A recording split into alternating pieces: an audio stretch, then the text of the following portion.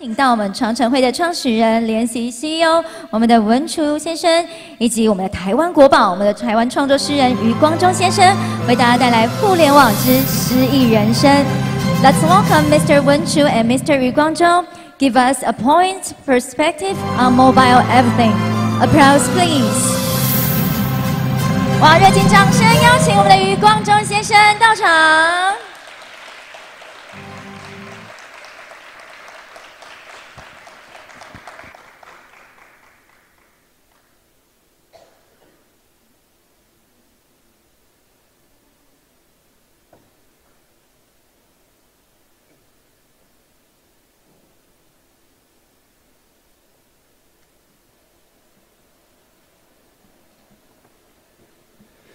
台湾的朋友，大家好！此处有掌声啊！再次掌声，邀请两位。这个机会非常难得，余光中老师，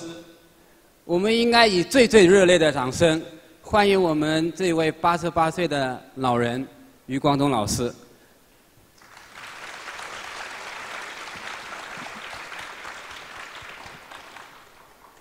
我跟余老师说，今天的访谈会成为经典。我们 GMIC 呢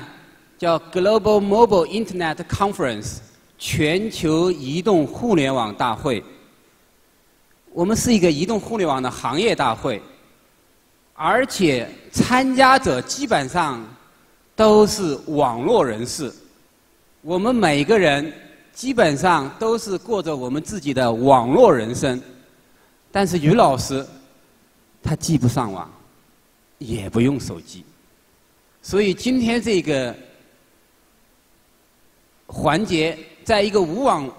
不在的这个世界里面，余老师用他自己的方式浅吟低唱，用他的诗和文章在感动我们。我觉得今天有这样的一个机会，能够请余老师来，真的是我们 GMIC 大会的荣幸。我自己也在这么一个思考啊，就是在如今凡事都讲究高效、碎片化的移动互联网的时代，无论什么介质、什么工具、什么方式，但追求卓越、独立思考、用心体会等态度，都应该是不可缺少的。所以我们今天的这个访谈呢，希望呈现的是这样一个状态。所以我的第一个话题就是，余老师，您不上网，也不用手机，您是怎么样过着自己的这样的诗意的人生？您又怎么看我们今天这样无处不在的网上人生？我这方面非常落伍哈，不过呢，也用我诗人的敏感跟想象力，也可以描写这个世界。比如说那一年 Armstrong 那个太空人登陆月球啊，我有一首诗，后面是这样讲：我说你呀，Armstrong，举头望故乡，低头不明月。因为他在月亮上看着那一个亮体，不是地球的不是月亮，是我们的地球。他站在月亮上散步，所以李白不会有这种想象，现代的一般人也不会这样想象。我的诗就会写到：举头望故乡，低头不明月那么是神让了一大步呢，还是人进了一小步？阿姆斯壮你独步千古，所以独步千古就有了新的解释了所以以我的想象力，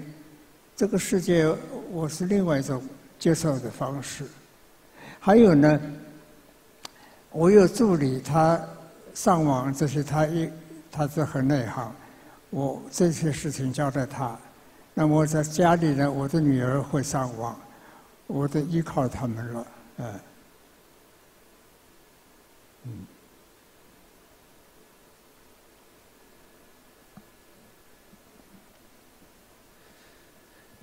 好，那我们接着这个我们的第二个话题，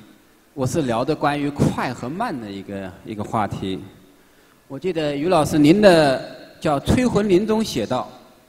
在节奏舒缓的年代，一切都那么天长地久，耿耿不灭。爱情如此，一纸魑魅的情书，贴身3年也是如此。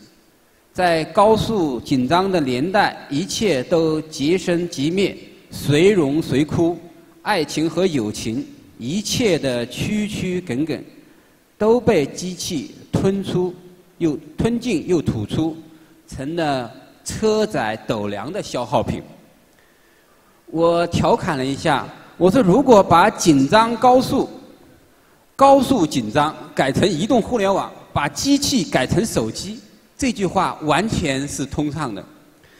在移动互联网的时代，一切都即生即灭，随荣随枯。爱情和友情，一切的曲曲耿耿，都被手机吞进又吐出，成了车载斗量的消耗品。一切都讲究快，有句话叫“天下武功，唯快不破”。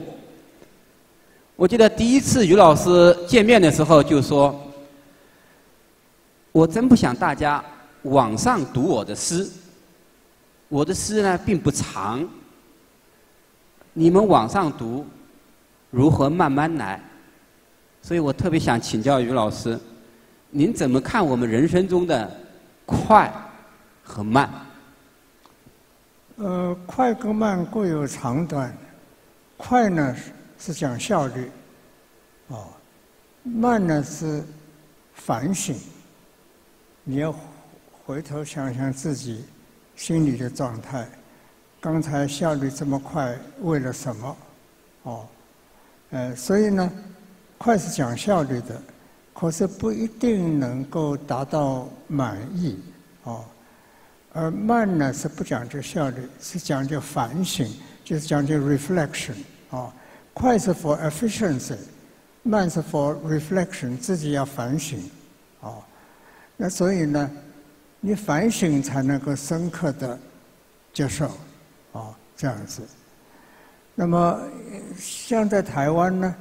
科技这么发达，尤其在场的都是科技界的专家和领导人，那么你们贡献很大。可是呢，另外一方面呢，就来了一个 reaction， 一个反动。台湾很多人觉得我们这么紧张干什么？我们慢慢的活好不好？我们说快活，好像快才会活。可是现在有一班人认为是要慢才能活，慢慢活，要欣赏。所以呢，那个功夫茶了，什么民宿了，这些都是让人家慢慢活的，所以呢，我在写诗的时候，我不能说赶快写啊，明天的这个编辑要我交稿了，在这种心情我不能写的，我一定忘记一切，我就坐在那儿想，最后灵感就来了，这样子，快的活啊，慢活，慢慢的活，活出滋味，非常好的一个总结。第3个，于老师是关于想象力的。我第一次有幸见到您的时候，我记得您就跟我分享了，想象力非常重要，不仅仅对于文学创作的人来说，即使对于企业家、政治家、画家以及各种各类的艺术家都很重要，并且对我们的工作和人生也很重要。您可以分享您关于想象力吗的故事？想象力非常重要。想象力也可以说是有牵涉到联想、跟直觉等等。想象力不是一种推理的过程，想象力是一下子就跳到那个目的地的前面。那所以呢，你比如说有些都大科学家。爱因斯坦说他凭想象的，而且他是个提琴，很会拉提琴。他虽然是一个科学大家，可是他还觉得音乐对他有帮助。那么好多年前呢，有一张电影叫做2001 A Space Odyssey 太空漫游记，那个配乐反而是巴哈的音乐。巴哈18世纪的音乐家，宗教音乐家，可是人类探险太空的时候，反而要巴哈的音乐来引导他的心灵那么你比如说讲政治家克林顿会一种乐器就是萨克斯风所以你无论是政治家什么家都会感觉到音乐或者艺术的一种需要。那么而且以基督教而言呢，基督教认为天上的星球，尤其是太阳9大行星地球等等，太阳这些星球的运转有一种宇宙之间的亲和力和谐，所以基督教把这个叫做什么呢？叫做 heavenly harmony 星球之间好像音乐一样的可以互相配合这些都是跟想象力有关系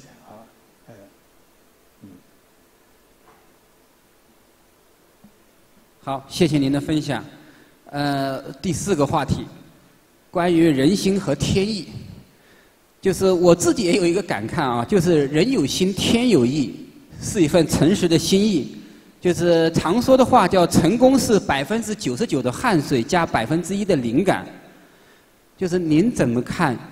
这个自己的人生的成功？如果世俗的成功可以用人生和天意作为比例划分的话，真的有这样的比例，可以怎么画吗？可以怎么画呢？你是讲这个人心跟天意之间的这个问题，就是努力和这个天意之间的关系。你说这个一般人认为成功是99%的努力汗水，加上1%的灵感。灵感好像很神秘的东西，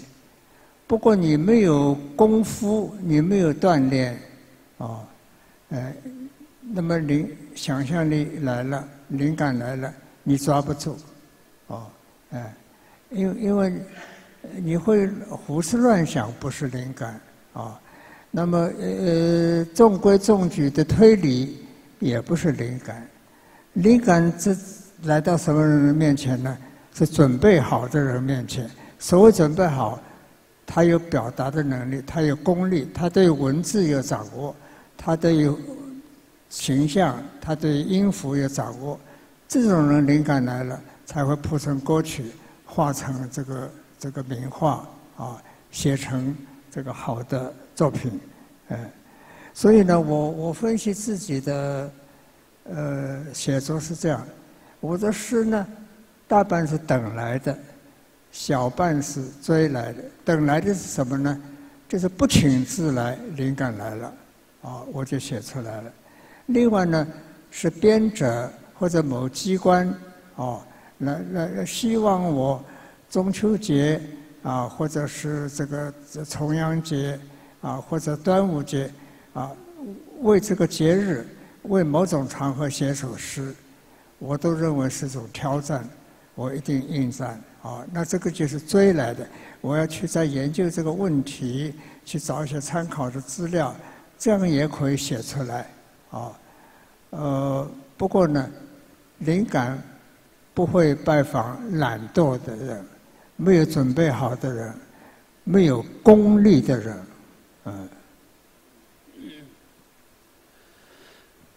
灵感也是给那些有准备的、有心的、用心的人。关于深度和广度的一个请教，就是我自己说过我自己的一个思考就是我没有深度，所以我讲努力拓展人生的广度。某种意义上，我今天请您来到全球移动互联网大会的这个行为本身，就是在思考我们移动互联网大会的这样的一个广度。就是从人生来说，您怎么看？我们应该怎么样去进行人生的广度和深度？广度好像是横的，深度好像是纵的啊。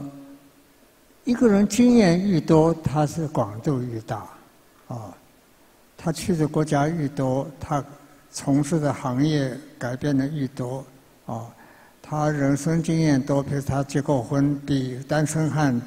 的广度要多啊，诸如此类。那可是广度呢，它的不足就是往往深度不足。广度就是经验很广阔，哦，深度呢是这些经验你自己要反省，你自己要把它消化吸收，变成一个结论。变成自我的认识，变成对世界、对人群的认识。这个深度的是要靠认识来的，这个两方面的分配不一样，你比如说，你跟这个孩子的互动，你常常跟孩子在一起，你有互动，所以这个父母的这个爱心，孩子的孝心。这些跟深度有关系，就是经验呢本身是一种广度，从中呢你会总结提炼出更多的深度。问一个传统文化的事情，其实我在我们GMIC北京大会啊，今年的会议呢有3万多人。但是即使在会议上啊，有时候我们也会在会内会外传达一个东西，就是传统文化的东西，我们认为台湾是保存的最好的，保存的更好。甚至于我觉得今天我们现场就座的施正荣施董事长，施老呢是我见过的台湾企业家老一辈企业家里面，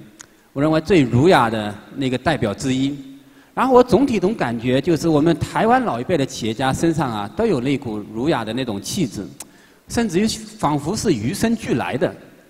那我觉得这个应该是受益于中国传统文化的一些熏陶。相比较而言啊，我不是因为今天在台湾这个现场，就是我们大陆的企业家呢，就是在这个发展的过程中啊，就是更多叫做凌厉的东西更多一些。那其实今天我问于老师的话题，当然来问中国传统文化，这样更贴切。所以于老师，我特别想请教您一下，您怎么看台湾当前很好的保存了中国的传统文化，以及传统文化对我们今天的社会，来自于我们这个移动互联网这个时代的意义？科技应该是比较客观的东西，有进步的现象，那可是科技，有些东西没有办法解决，就是人类的感情。我们传统文化，我们讲修身齐家治国平天下，齐家就是家庭的关系，那么这个父亲母亲慈爱，而这个子女呢有一种孝顺，所以这两方面上一代跟下一代之间的感情的联系的秩序，要靠儒家的文化来引导。然后呢，另外还有我们的文化里面还有道家，道家呢就是对人与大自然的关系，人与造化的关系，那么科技给我们很多方便，可是我们会不会因此跟那个造化就比较疏远了一点，因为这个网络是一个模拟的世界，我们会不会跟真实的世界不是社会，社会是人跟人的关系，人跟这个大自然的关系。啊，科技这会造成很多奇迹，啊，是了不起。可是呢，暴风雨来了，台风来了，地震来了，啊，海啸来了，这些才发现造化的力量，啊，比科技还要大，啊，那所以呢，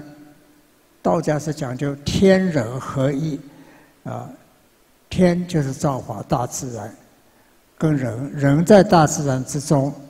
要跟外在的大自然能够和平相处。可是我们现在呢，这个地球是降温了，很多太平洋的小国家淹没了，啊，很多这个我们以前春夏秋冬的这些节气都不够用了，所以有些人就要这个推广这个环保的运动，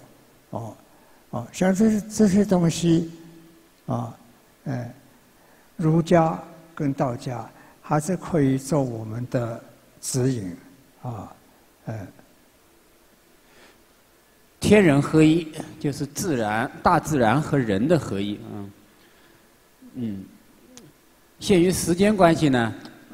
我只能再问最后一个问题。其实于老师最后这个问题呢，是我自己的一个总结的学习方法。今天我借这个机会啊，能够得到您的这个指点。就是我觉得很多事情像时光机器一样可以穿梭的。7年前基密克北京大会开始的时候是200个人，到7年后在8个国家，到数十万人来参加。那在这个过程中，我发现了基密克北京曾经发生过的场景，今天在印度，在基密克班加罗尔，在基密克圣保罗，在基密克印尼，在基密克这个日本，我们发现这个场景呢，都真实的再现了几年前的这个情况。包括我们这一次第一次来到台湾，我呢很喜欢去问3个人，就是我会请教我尊敬的人呢，就是说最近你会如果说想去找3个人聊聊天，你会去找谁聊天？比如说我最近这次来台湾，我最想拜访的就是余光中老师、星云大师和诚品书店的吴清友吴老师。原因是比如说诚品书店的吴清友吴老师，我认为他的诚品书店的经营、卖书和我这个办会的，我有时候觉得有点惺惺相惜，所以我想有机会去请教。我仿佛在穿越他那个年龄的时候，我能够去思考和反省我今天能够怎么做。当然了，我后来总结了，这3个人都是跟文化相关的，说明我来到台湾其实是想从文化的地方去学习和请教。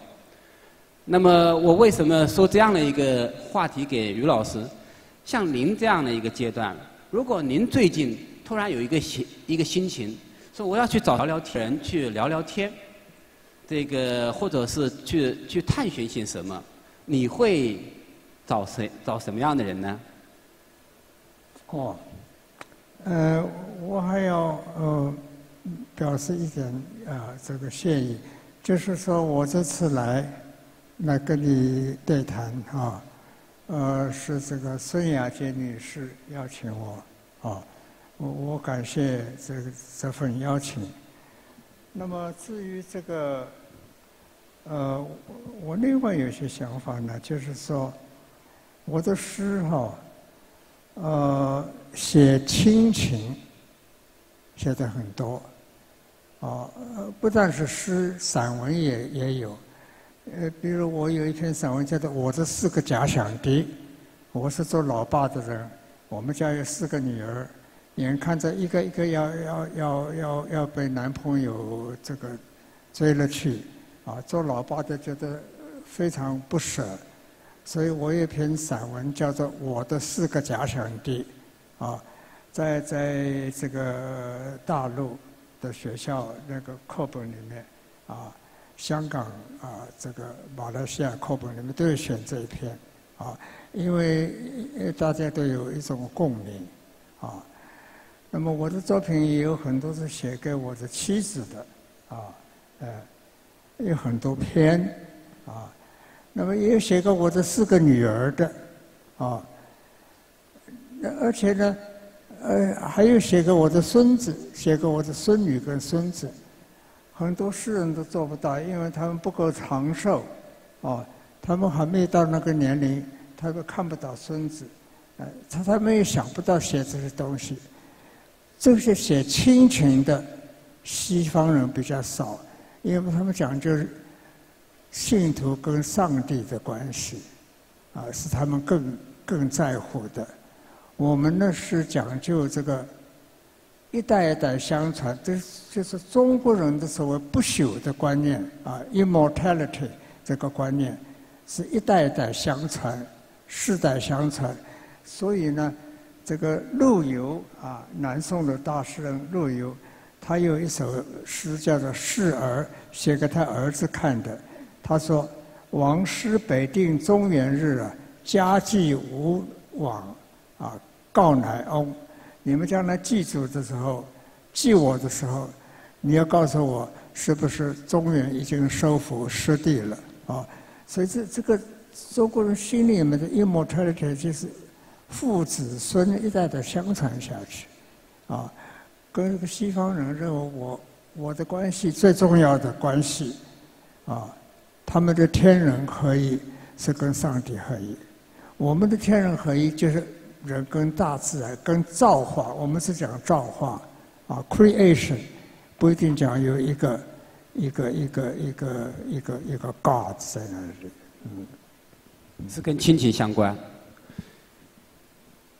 好吧，那个时间我们已经超时了，真的是我有太多的这个话题想请教于老师，希望以后还有机会。最后呢，让我们衷心的感谢于老师的到来，88岁的高龄亲临我们的现场，是亲临我们的现场，用他的智慧和善意，给我们这个移动互联网的这个时代，这个网络的时代，留下一些思考，留下一些精彩。谢谢于老师，谢谢大家。